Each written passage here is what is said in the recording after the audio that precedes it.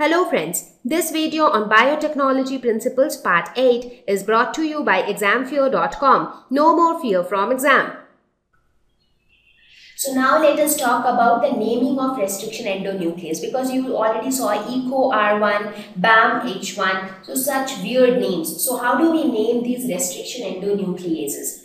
Now every restriction endonuclease enzyme will have their first letter derived from the genus. Like every restriction endonuclease, as I said, that restriction enzymes are found in the bacteria. So depending upon the particular bacteria from which that particular restriction endonuclease enzyme is being extracted, they are named. So their first letter will always represent the genus to which the bacteria belongs.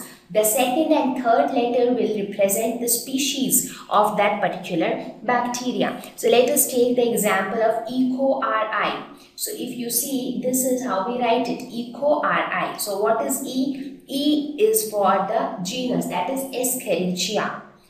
So E is for Escherichia, CO is for coli. So E. coli is the particular bacteria. So instead of Escherichia, only E. Instead of coli, it is CO. So second and third letter are from the species. What about the fourth letter? So the fourth letter represents the strain of the bacteria. So here you have R. So R would represent the rough strain. That means rough strain of E. coli bacteria. And finally, there is a Roman number. Here you have 1. And what does this 1 indicate? It indicates the order in which the enzymes were isolated. That means this was the first enzyme to be isolated from E. coli. So it is ECO-R1. So this is how all the restriction endonucleases are named. Now currently we have more than 900 restriction enzymes which have been isolated from almost over 200 strains of bacteria. So you see, if we do not have a very specific naming convention, then it becomes very difficult to distinguish between the different restriction enzymes. 900 is a big number, so we have so many enzymes, and that too they have all been derived from some 200 strains of bacteria. So that is the reason why we follow such a specific convention of naming the enzymes. So each of these enzymes will have a specific recognition sequence. So let us look at some of the other examples of restriction endonuclease enzyme. So when you say ECO-RI, so that's the R1, that's what I told you just now. So this ECO-R1 is derived or extracted from Escherichia coli. So that is why E, and then from coli you get CO. So it is ECO. R is the strain, that is the rough strain, and 1 is the first enzyme which was extracted from E. coli.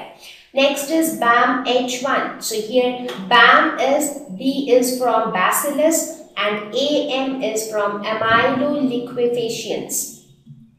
So this is the bacteria from which BAM-H1 is derived, and H represents the strain and 1 is for the first enzyme which have been extracted. Third is HIND2. So this is from this bacteria, that is Haemophilus. So from here it gets H and IN. So that is how it is, HIN, and D is the strain, and 2 represents the second enzyme which was extracted from Haemophilus influenza.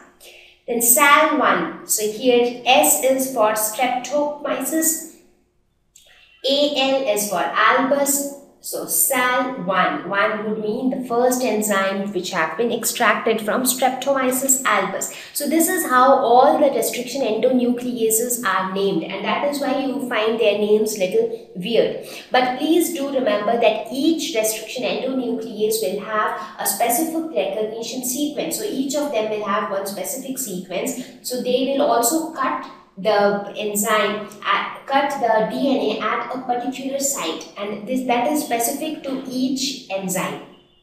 So that is how they work. Thank you. Please visit www.examfear.com to watch more educational videos with a better experience. Please do not forget to like and subscribe to our YouTube channel for latest updates. Thank you once again.